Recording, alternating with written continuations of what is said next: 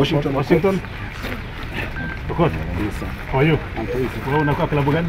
Oyster Bay. Nikikuja la utaniweka nje sio? Unaona kana tunaweka nje bwana. Unaona mimi nataka nje? Mimi naanza na wewe kwanza. Sasa tunataka kazi nzuri ya. Let's work as a team.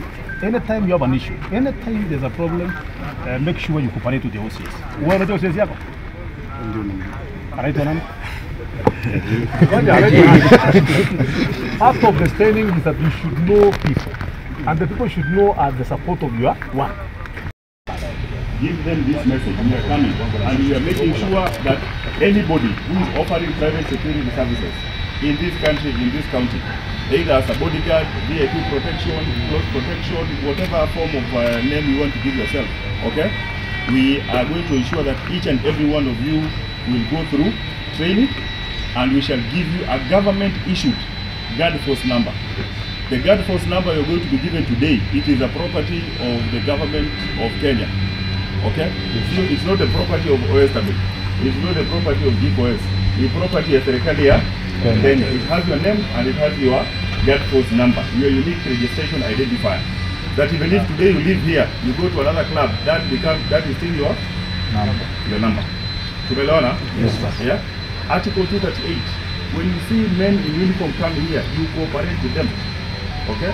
When crime happens within your jurisdiction, in an area where you are, you must be able to do what? To cooperate and give that information. Tumeelewana? Okay? So we will move around. You have a mentor training, sindio? Mentor training is good. Now you understand better. Yes.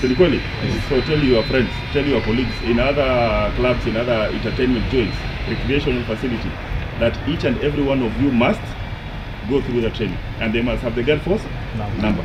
Today it is a friendly inspection. Yeah. Next time when you come and do the inspection, okay, and you find you don't have the guard force number, or you have not undergone through training or undergone security vetting, now that will not be a friendly inspection.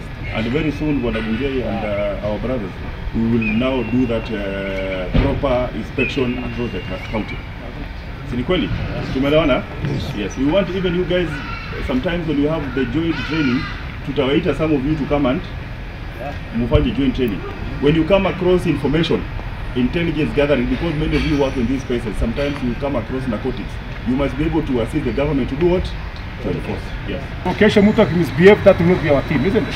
Yes. We need the synergy now. Ukiona kitu ambao unaona kwamba sio kawaida, you synergize together with the team on the ground. That is, you should know your OCS, you should know your OSPD, you should know your DCIO, you should know the recruit agencies. Wale mnafanya kazi pamoja, mujuane pamoja. We want that security to be of standard. Whereby when we have an issue, it's just about